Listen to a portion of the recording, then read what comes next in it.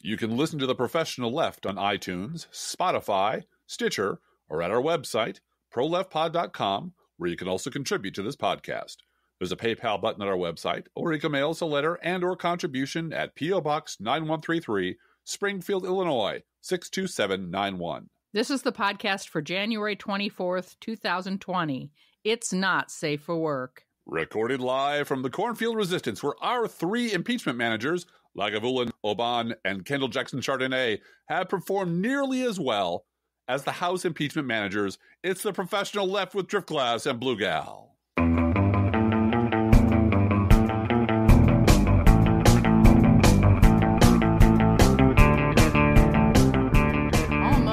Almost. I think that the impeachment managers have done a perfect job. I think the impeachment managers are a 16-year-old Lagavulin.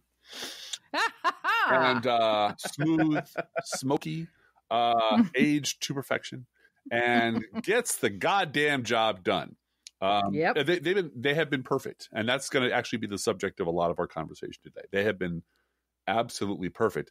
We'd like to welcome a new sponsor, a temporary sponsor. Don't think they'll be around much longer than this week and the next. But our new sponsor this week is Bread on a Pike. It's the perfect pre-verdict gift for any juror to let them know that you're thinking of them, but not in a good way. Bread on a Pike, it's menacingly delicious. I had to go to a waiting room. Now, everything's fine. You don't need to worry about anybody and me or my family or anything like that at all. But I was in a waiting room for 2 hours yesterday, and on the TV, which only did not have any cable news at all on the television. I had control over the TV. God, local news is bad in Springfield, Illinois. Oh, my God. Yep. So bad. It is literally reading Facebook posts about a dog, a puppy caught in a wheel. And yeah, just terrible. But one of the things that I watched was the CBS Evening News, which used to be in the late 60s when I was 5 to 7 years old. Something we watched every night in our house. You watched Walter Cronkite. That's just what you did. You had Huntley and Brinkley. You had Walter Cronkite. You had these credible old white men, frankly, telling you about the war and so forth. Yep. And this was so quick-paced and jumpy, and every reporter had one sentence, and then we clipped on to the next story, whether it was impeachment or some special human interest story about a dad and his son giving food to the homeless. I mean, it just went jump, jump, jump, jump, jump. So I got a newfound appreciation for cable news being a big step up from that. You and I criticize cable news a lot, but they do stick to one topic. They might have the wrong pundits on a lot of the time, but they're talking about one topic for more than a minute. So, well, and I was at an event today, a monthly thing that we have here, a meeting of concerned citizens, and we listen to the mayor and we listen to the head of the Sangamon County Board talk about stuff, and there were substantive questions asked, and a lot of word salad was thrown back at people who asked questions. But the reason I bring this up is I ran into a local reporter who has reported on us, Bluegal, on the way out, and he said, I got here late. Did I miss anything? Like, oh, man, really? Really? Okay, because I know people like that, there's like, this paper has like one reporter that does 12 beats. So he got here like 15 minutes late, and he's like, did the mayor say anything? And I could have told him anything. I said, yeah, we're getting nuclear weapons. Yeah, definitely. We're becoming a nuclear superpower, and that should tell Chicago to fuck off.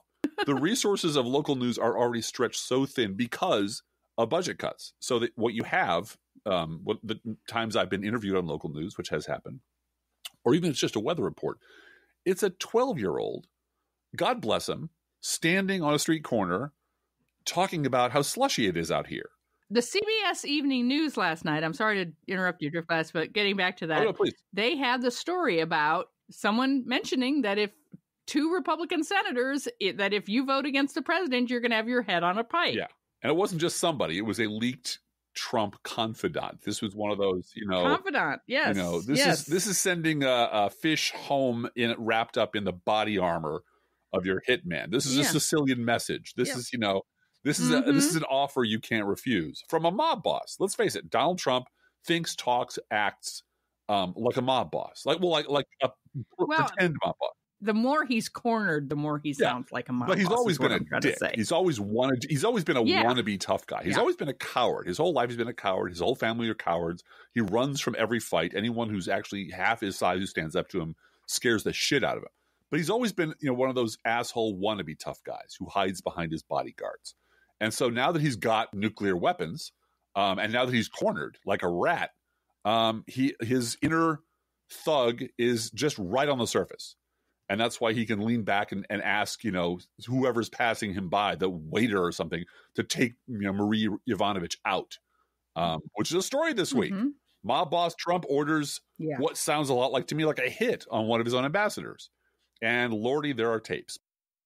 We found this week exhilarating and at the same time incredibly depressing. That this is where our democracy is. And it is. It's you want to jump in first or you want me to? Well, I want you to talk about the flawless case that the Democrats have made against Trump this week. Yeah. Well, over the last 3 days, the Democrats, the House managers, have run a genuinely flawless case against Donald Trump.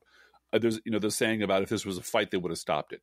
If this was a fight, they would have pounded Trump through the canvas into the basement. There's no doubt that he fucking broke the law, that he betrayed the Constitution, that he sold his country out, that he tried to extort a foreign power to get dirt on his political opponent, got a whole bunch of people involved in that illegal and immoral and unconstitutional and impeachable effort, and then worked his ass off to cover it up the minute it blew open on him.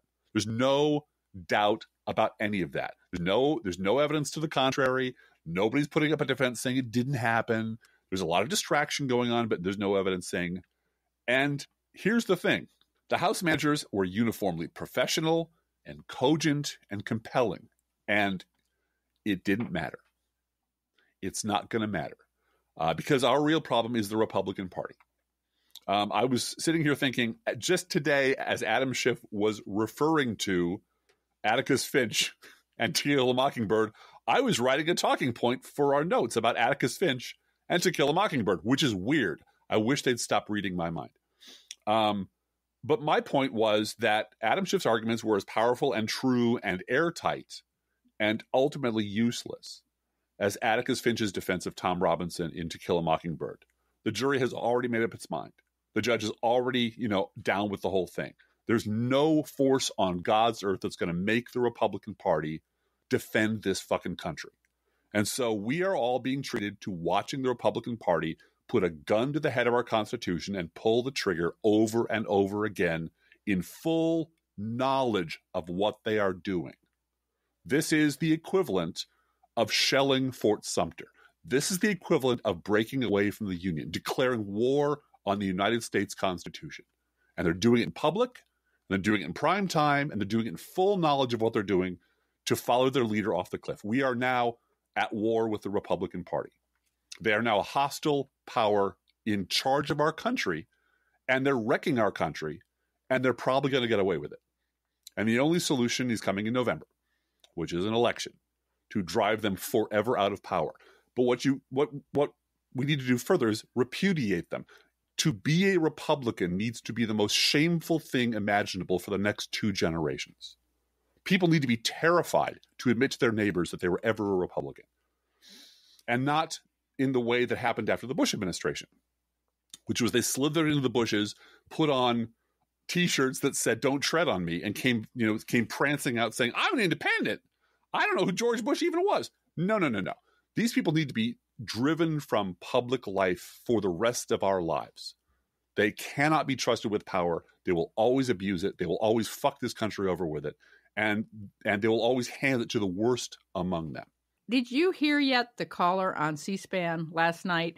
I put a video up at Crooks and Liars of these 2 callers who were on C-SPAN. And the second caller got attention because the first caller was so emotional.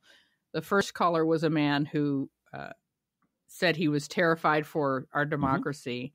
And I think he was so overwhelmed by actually getting through to C-SPAN and being on the air that it got to him the import of what he was saying, because he started to cry. And C-SPAN can't really handle people crying on the air. There's not much they can do for them. And they ended the call and went on to a woman from Oregon who said, first words out of her mouth were, "I'm ashamed to be a registered Republican. I'm absolutely ashamed of my party. I'm ashamed of my president. I'm ashamed that all of this is going on. Adam Schiff is absolutely right. Right matters. The right thing matters. And this cover-up that's going on is absurd." She just went on and she said all the right things. And I appreciate someone like that. Someone who really gets it, that no, everything that's going on here is wrong. And I'm ashamed that I was ever registered or associated with this political party. That is a person that I can work with. What do you think about John Roberts just letting fidget spinners and Republican read and highlight books from Hachette? And I mean, Marsha Blackburn has lived up to all of my expectations, let me say. She is one of many words that we don't use on this podcast. Yes, she is one of many C words we do not use on this podcast. No, I don't like to even think about that about people because I'm not a misogynist. But her attention grabbing, and Gloria Borger was on CNN this morning saying, "Yeah, this is a insecure little lady attention grabber saying, 'Look at me, Donald Trump. Look at me. Why don't you return my calls? Tweet about me.'" For future generations, let's mention what she actually did. Well, she's reading and highlighting a book, a right-wing, one of these many right-wing tomes. I know the publisher is Hachette. I don't want to give the book any publicity, but she's reading during the trial and highlighting passages. And then another senator is fidget spinning. Oh, she's also giving interviews to Fox during the trial. Right. Josh Hawley, I believe, was also running out to the hall giving interviews during the hearing. During the hearing, which is should not be allowed to do that. That is against the rules, against the actual Senate rules that they've agreed to, right? This is where Elie Mystal and I had a fight on Twitter. Oh, no. Everybody, we had a fight. We had a friendly fight. Because I pointed out that Chief Justice John Roberts' rules of order are neither orderly nor are they rules. And he said, you have to end a sentence like that with discuss. And I explained to him that he's not my supervisor and that but it was all very friendly. But the point being that Chief Justice John Roberts, there's an article in the paper today, Washington Post, I think, by Dana Milbank, about John Roberts is now being forced to watch, to reap what he has sown. Mm-hmm. This fucked up Republican Party and this monster president are directly the result of Citizens United and gutting the Voting Rights Act and all the other shit that John Roberts was completely okay with and said it would not harm our democracy. And here he is forced to sit and try not to fall asleep as his Republican Party murders democracy right in front of him. And and there are rules. People are not allowed to wander out of the room. They're not allowed to go on television during the hearings. There's a whole bunch of stuff they're not allowed to do, all of which they're doing. They're wandering. Republicans are wandering out of the room. They're going on television and they're lying a lot. Like frequently, that Republican, during the opening statements, they lied repeatedly, bald-faced, verifiable lies. None of that bothered Chief Justice John Roberts. The only thing he got cranky about is when Susan Collins wrote him a note saying all the incivility was making her feel very swoony and faint. And could he pretty please make all the incivility stop? That's when he called attention to both sides being a little more civil and appreciating the august chambers where they're at. That the rules are for other people, that we can do whatever the fuck we want. Doesn't bother him that his party's lying. None of that troubles the Supreme Court justice. Just that people are being rude to each other, and it's making Susan Collins feel bad in her tum-tum.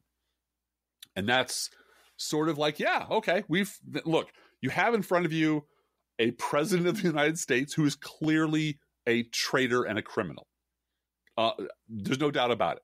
You have the Supreme Court, crackpot right-wing Supreme Court who doesn't give a shit about any of this, as represented by John Roberts. And you have the lunatics who put all of this in place, who put Donald Trump in the White House, who put clowns like Roberts on the court, running the Senate.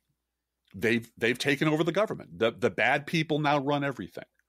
And again, I was stirring and delightful, and I've played Adam Schiff's closing yesterday over and over again about how important it is to be right, and we have to stand for something. But he might as well be talking to the dead. He might as well be talking to stones, because Republicans do not care about any of that. Let's move on to your bullet point about endorsements have become the fidget spinners of politics. Yes. You might remember the last election, every paper in America endorsed Hillary Clinton. Every single one. Yep. Yeah, I think there were maybe two exceptions. Didn't make the slightest bit of difference. So in a tight race or a local race or things where you all sort of know each other on a first-name basis, endorsements might matter. But endorsements at the national level, they're good. You put them in your campaign ads, et cetera, et cetera. But they don't really seem to matter that much, except to give you something to fight about. Give you something. And these right-wingers who are endorsing Bernie in a cynical way to help Trump. Oh, yeah. Hugh Hewitt. If you were to blindfold the average Democratic voter and say, guess who Joe Rogan, Ben Shapiro, and Hugh Hewitt have all endorsed. Yeah. And you gave them a million guesses. I don't think they'd ever say, really, Bernie Sanders? They've all endorsed Bernie Sanders. Yes, because in their mind, I'm not saying this is true. I'm not saying it's valid. I'm not saying it's an improper calculation or not. I'm saying in their minds, he's the easiest candidate to beat. Yep. So that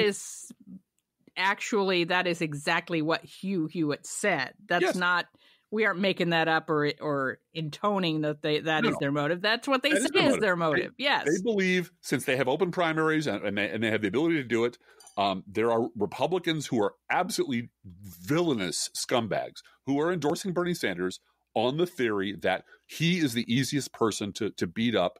And if he loses, he's the easiest one to pull voters away from, because they're not really interested in Democratic policies.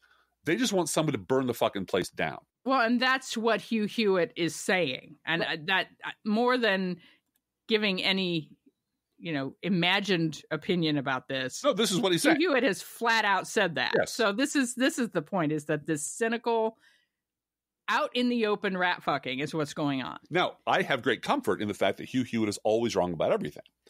So it doesn't really matter what Hugh Hewitt says. What troubles me, of course, as always, is that Hugh Hewitt is on my television. Hugh Hewitt has no business being anywhere near my television. Who is on in the morning covering impeachment? It's Chuck Todd and Rich Lowry and Peggy Noonan. Mm-hmm. And I wrote a whole thing this week about why let's all get over this fantasy that history will eventually make conservatives pay a price for being awful people. No, it won't. All I ever see when I turn on television are conservatives who've never paid a price for being completely fucking wrong about everything, who were wrong going back to the Clinton administration, and all they've ever been is promoted. So let's get over the fact that at some point in the future, some generation of people who are apparently going to be way smarter than we are going to say, you know what? Maybe it was a really bad idea to have Chuck Todd on television. Maybe it was a really bad idea for Bret Stephens to have a column in the New York Times, because that day will never come. Because until we start holding people accountable now, those days will never dawn. And we've already demonstrated, the media has already demonstrated that it has no interest in holding people accountable, Republicans accountable. I'm going to play devil's advocate for a moment. Sure. Advocate with me. What if what Hugh Hewitt and all these TV cable pundits say just doesn't matter? Right. It's just filler between ads anyway. Mm-hmm. And I look at our kids who are voting, the ones, especially the two that are going to be able to vote this year. Right. Mm-hmm. They don't watch Hugh Hewitt. They don't care what Peggy Noonan says. They wouldn't be able to pick her out of a, lineup of ladies at the grocery store. Absolutely true. So I do think that they will pay Republicans are going to pay a price in history, but it's a change in demography that says, oh yeah, that party, they made my mom cry over healthcare. Right. They think that my rights over reproductive issues is the same as slavery. Right. Betsy DeVos is comparing the abortion issue to slavery, right, and not in a good way. she kind of gets it the opposite. So, well, I'll tell you, I had a talk with Junior Dude about this yesterday. Mm-hmm. And I said, very much like climate change, Mm-hmm. how does it feel to, as speaking for your entire generation, right? How does it feel that a whole bunch of 40, 50, 60, and 70-year-olds are saying, yeah, we fucked everything up, and yeah, we're not going to fix it. We're just going to keep putting these assholes in front of you. We're not going to touch climate change, but you will take care of it. This is on you to figure out. This is on you to fix. We realize it's a problem, but we're not going to do shit about it. Now, I realize that none of his peers know who the hell Peggy Noonan is or care. They don't read David Brooks. They don't care. And that's all fine. That's good. That's healthy. But what those people are an army of idiots who control the national conversation, who control the parameters of our national political discussion. And their control means there will always be, from now on until the end of time, or until that generation just smashes them completely and takes over. Conversations will take place between Joe Scarborough on the left and Ben Shapiro on the right. But I think that's at a level that you're paying very intense attention to. And here's why. Because when you actually talk to people in the world who are too cynical to get involved themselves in politics, who are just like, fuck it, I don't want to vote. All the 50% of the people who don't want to touch anything, what do you hear them say? Both sides are terrible. Both sides are awful. The whole system is shit. The whole system is crap. Where did they get that idea from? It didn't spontaneously spring up out of nowhere. It came They up. didn't get it from Joe Scarborough. They got it from. Where do you think they got it from? I think they got it from the bar, where everyone is terrified to have an opinion. Yes. And where does literally tens of millions of people in this country believe both sides are bad and wrong and equally so. Now, I can only point to a large multi-billion-dollar corporation that controls the cameras and the microphones and the newspapers who've been feeding them on local editorial pages. You know who's in our local paper today? Kellyanne Conway. So who's been feeding them this bullshit for 30 years? Who's been reinforcing every time you turn around, every time there's a mistake, every time there's a stub toe, from Chris Matthews to NPR, what's the answer every time a Republican blows some shit up?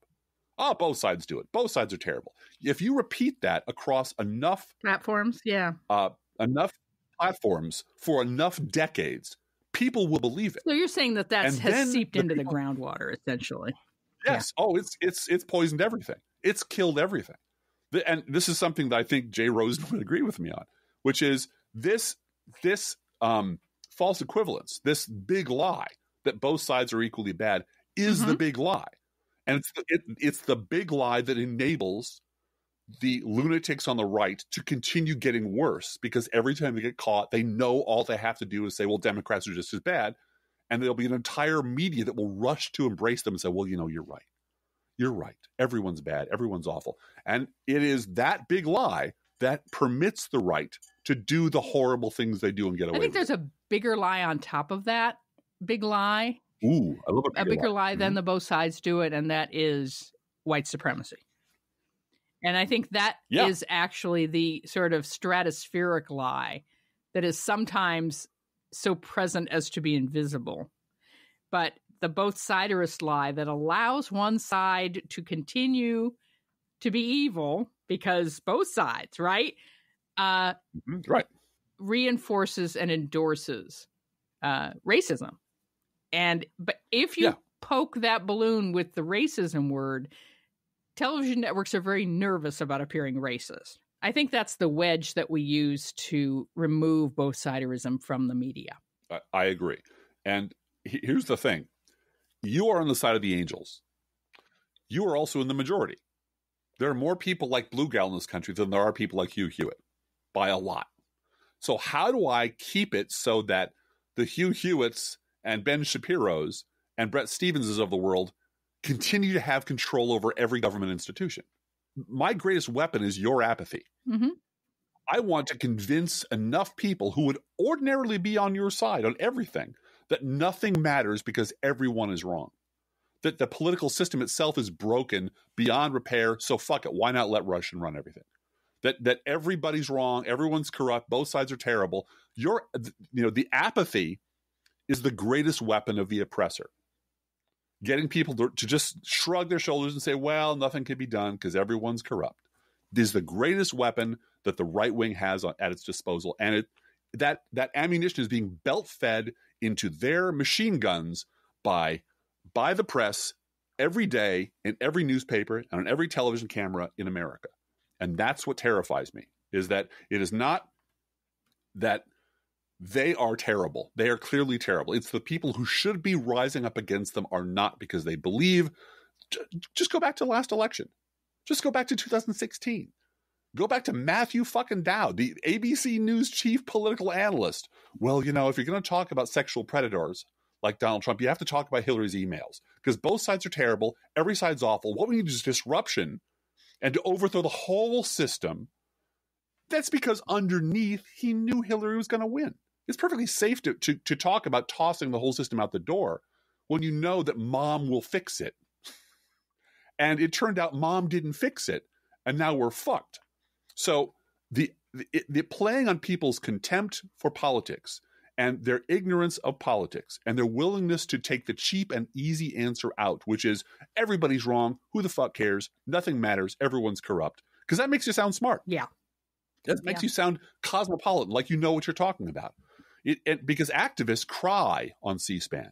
Yeah. People who care cry. They bleed. They get angry.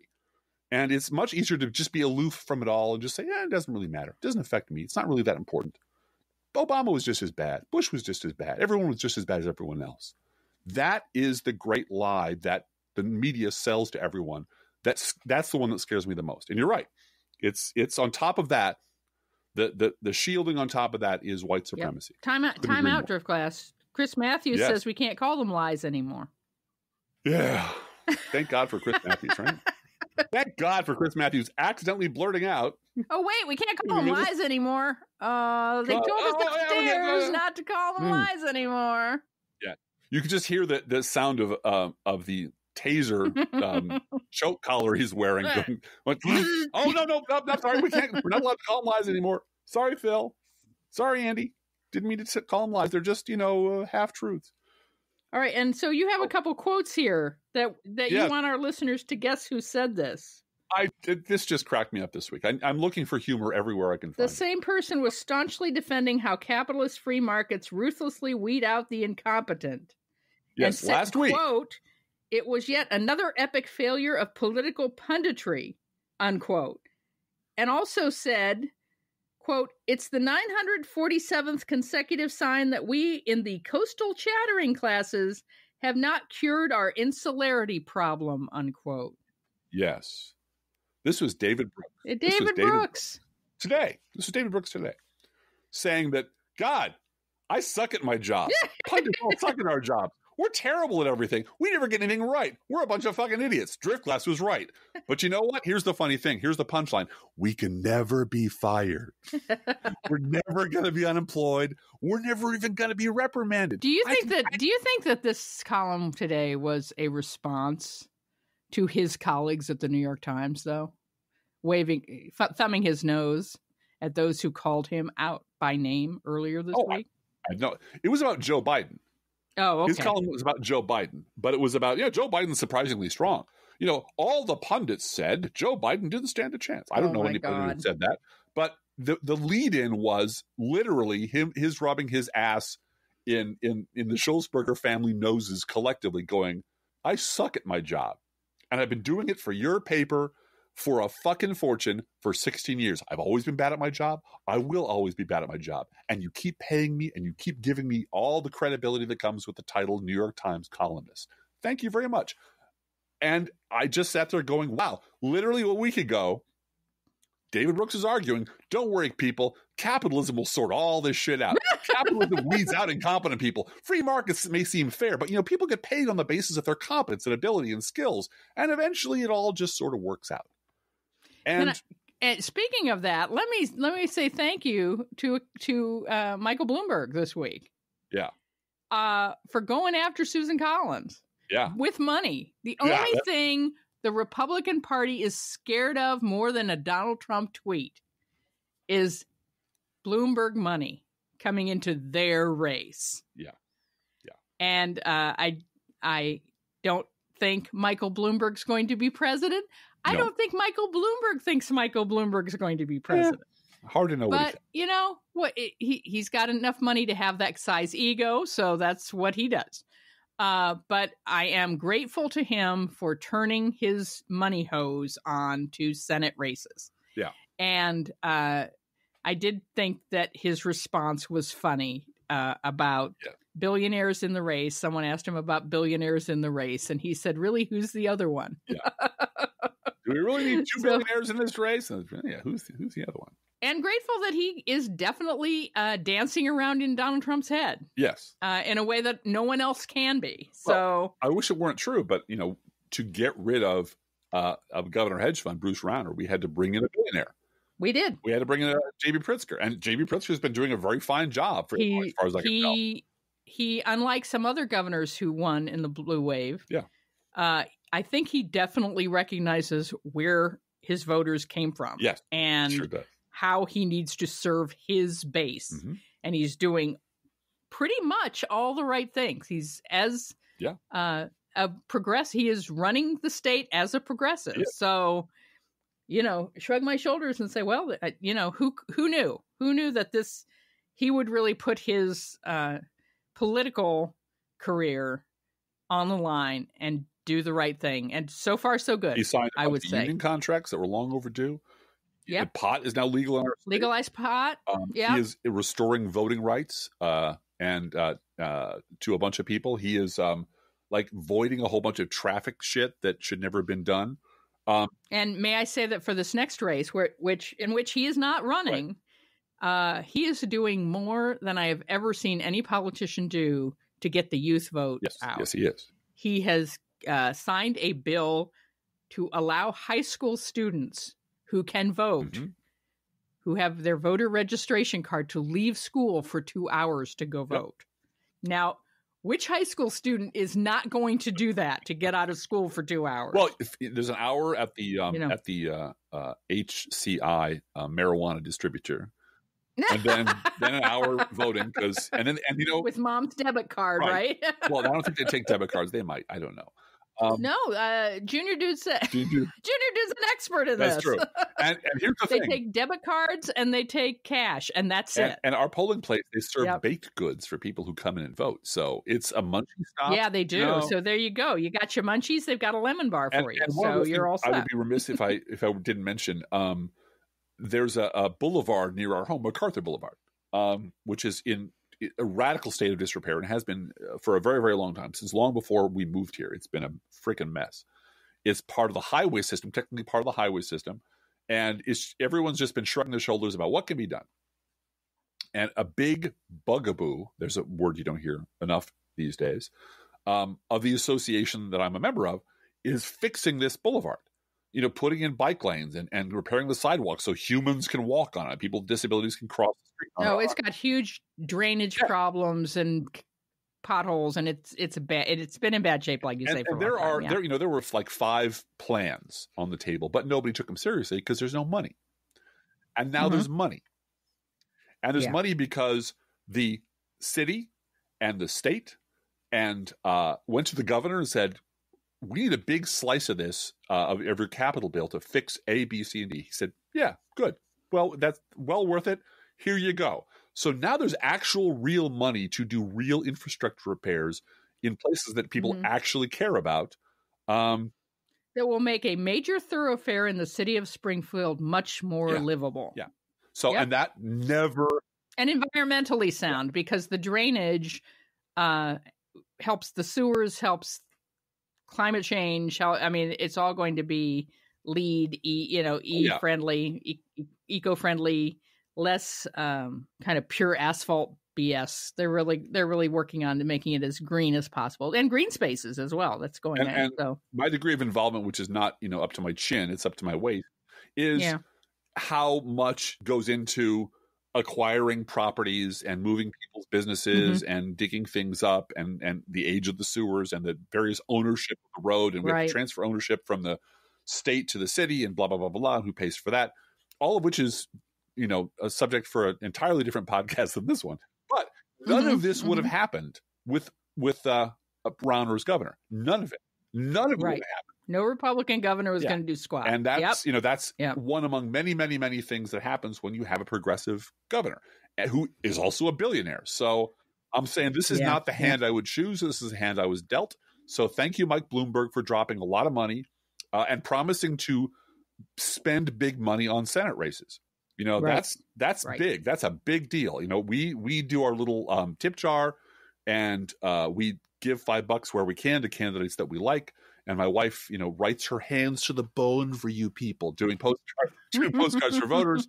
Postcards for voters. Outdoors, but we don't have that kind of throw weight. We don't have that kind of power. But there are some people who do, and I do respect people who are willing to put their money on the table and say, I'm willing to pay for a broad agenda, and not solely for my ego. And I'm very grateful for that. I wish, there are way too many billionaires in this country.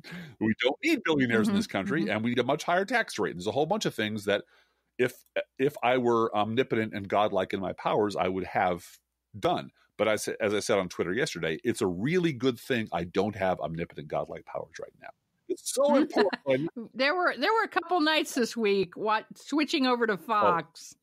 And seeing them cover the impeachment for 22 seconds and then move on to socialism's going to destroy America, where, you were just like, I'm glad I don't have a laser beam that would go straight through the TV to Sean Hannity's studio, because that would be bad. I'm praying, don't give me Billy Mooney's power in It's a Good Life. No. That'd be so bad right now, because I would use them. That would be bad. Sending everybody to the cornfield. And it's, look, here's impeach. Hey, look, it's Tucker Carlson interviewing Tulsi Gabbard. They're both in the cornfield now. It's impeach. Oh, look, it's breaking Hunter Biden news. Everybody in the cornfield. Gently trying to reason with them, leaving little breadcrumbs of truth to lead them into enlightenment is not going to work, because we've been trying that for decades. That doesn't work. Well, and when I had to look for work at Crooks and Liars, I had to look this week at the fact that, as I said last night, they spent 22 seconds on live impeachment coverage. Fox News did. In prime time, their total prime time airing live impeachment trial was 22 seconds. And so I went back to look at how Fox News has spent their time for the past 10 years, just scrolling through things. And they spent 3 hours on Michael Bay's Benghazi movie. Oh, yeah. 3 hours. So, this, and that's when I sat down and just went, okay, they are enemies. Yeah. They are enemies of this country. Yes, they are. We got to do a news roundup. Yes, we do. Because people might in the future might want to know what happened this week. And now we're going to tell you. The Senate opened its impeachment hearings trial this week. Donald Trump becomes the third president to be impeached in American history, and the worst one of all. And as Nancy Pelosi said, impeachment is forever. Yes. Representative Jerry Nadler, chairman of the House Judiciary Committee and one of the impeachment managers, said, the charges set forth in the first article of impeachment are firmly grounded in the Constitution of the United States. And he also said, quote, no president has ever used his office to compel a foreign nation to help him cheat in our elections. Yeah. I think that word cheat is an easy one for a lot of people to understand. Did it. And I'm glad they're using it. Junior and I talked about Nixon. I said, oh, no, this is much worse than Nixon. Yeah, this is Nixon plus Benedict Arnold.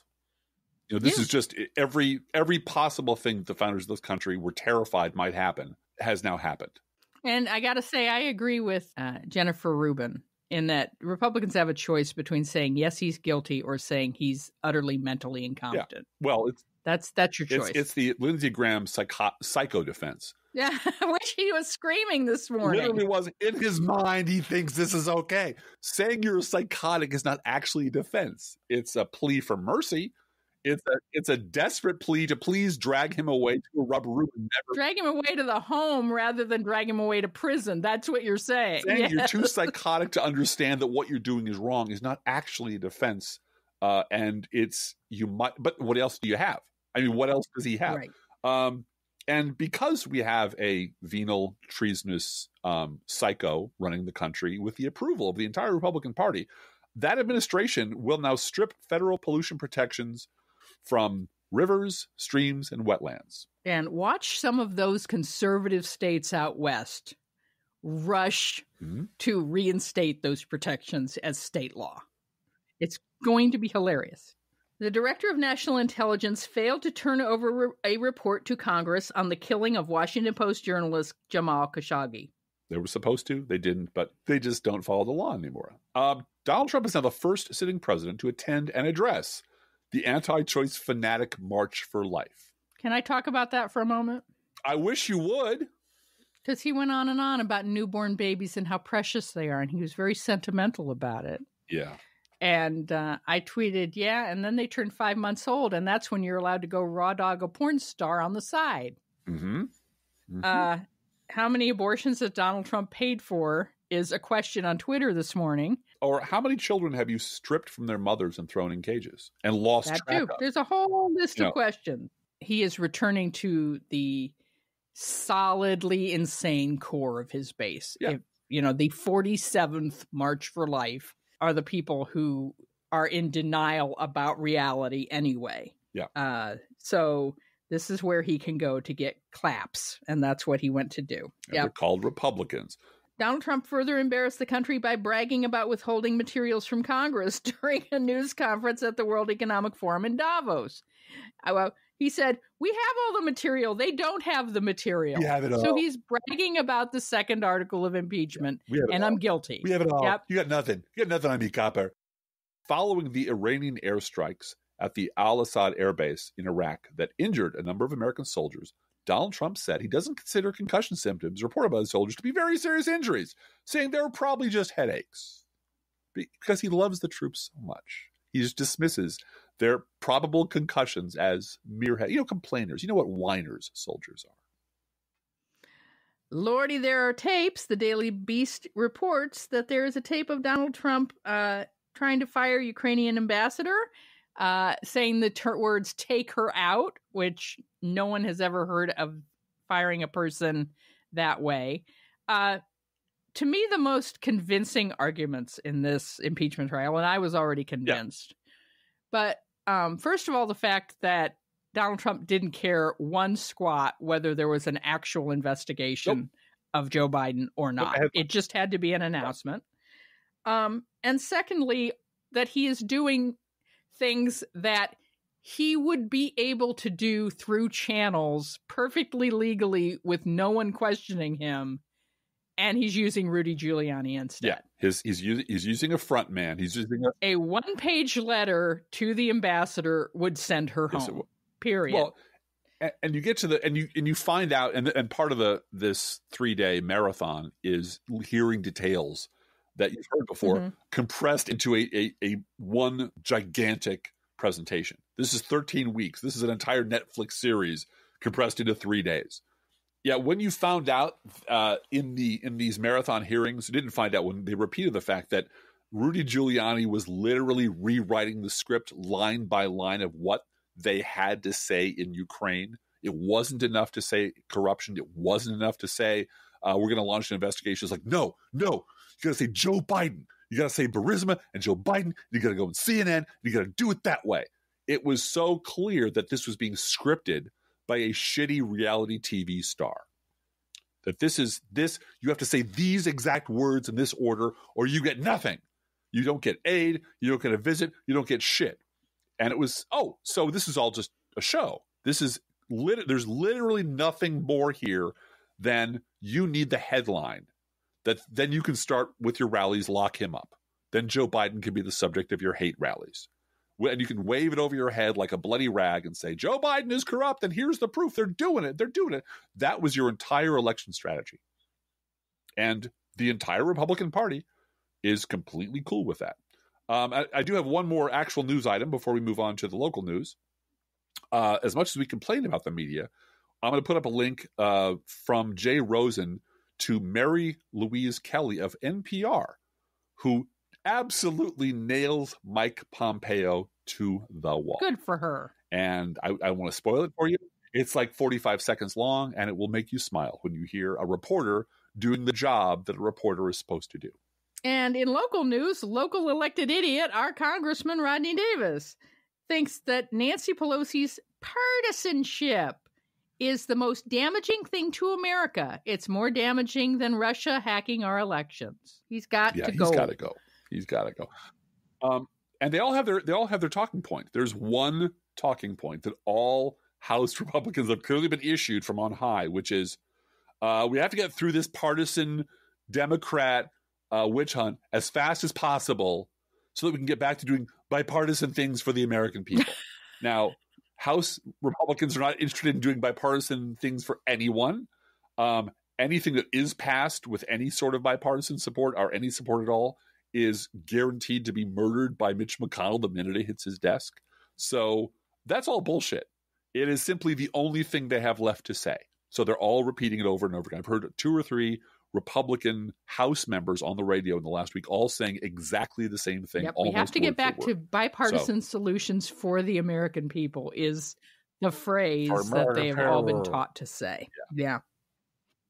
So he's got to go. And you know what we need to. I ran into Betsy Dirksen Lodegren's mother today. Oh, you did? Yes, I did. And what we need are 2,100 votes. That's going to be tough, but if we can get the college students to turn out, we can do it. She got beat by 2,000 votes. I don't know that she's going to be the Democratic nominee. I assume she will be, but he won by 2,000 votes and change.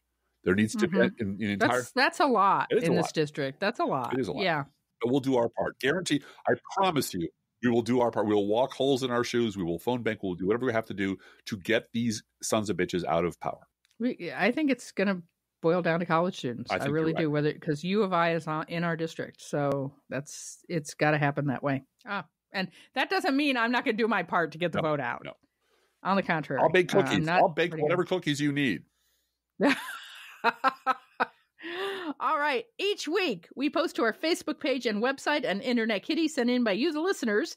This week's Internet Kitty is not a kitty; it's a parrot, African Timna gray parrot. His name is Casper. And it is spelled the Polish way, Kacper. Our listener wrote in and said, I would like to nominate Casper for Internet Birdie of the Week. He is named after a character from my mother's favorite Polish soap opera. Wow. The name worked out well because the character in the soap opera was a gangsta who always broke the law. And my Casper knows how to get anything he wants by stealing or sweet-talking. His favorite thing to say to get a treat is, Mama, I love you. He also loves freshly poured bird pellets. And once they are no longer freshly poured, he just throws them at people passing by his cage. He loves giving kisses, so we let him run the entire household. Well, I would too. Absolutely. Sure. He's a very sweet, pretty bird.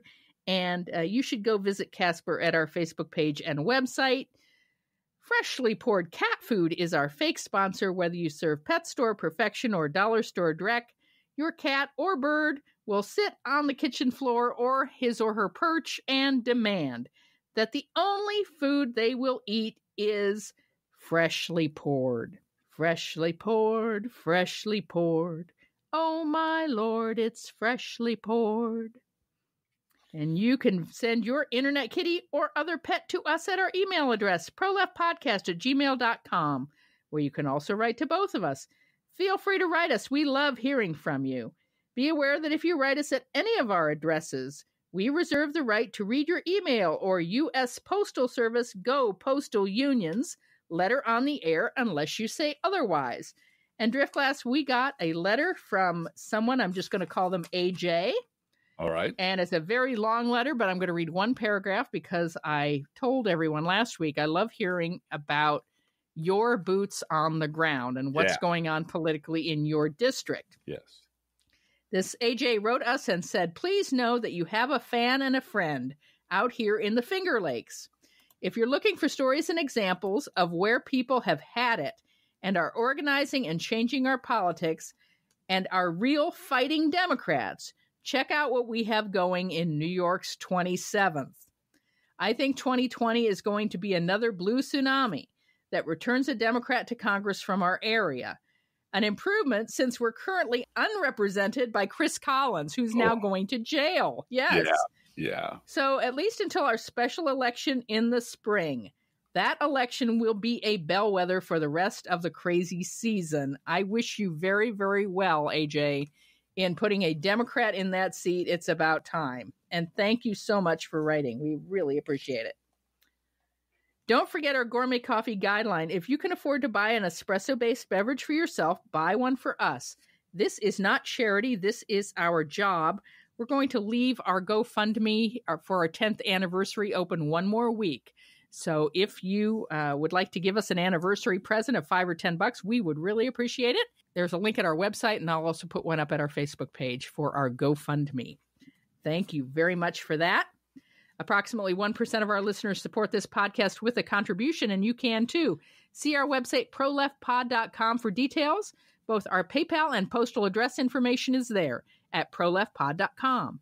Please share our show on social media, and thank you for doing that. Hey, Driftglass, how are the Internet Kitties doing this week? Well, Bluegal, the Internet Kitties are claiming executive privilege to protect future Internet Kitties from porn star hush money. Let's think about living. Let's think about loving. Let's think about the hooping and the hopping and the bopping and the loving, lovey-dovey. Let's forget about the whine and the crying, the shooting and the dying, and the fellow with a switchblade knife. Let's think about living. Let's think about life. The Professional Left podcast is recorded under a Creative Commons license. Copyright 2019-2020, DGBG Productions.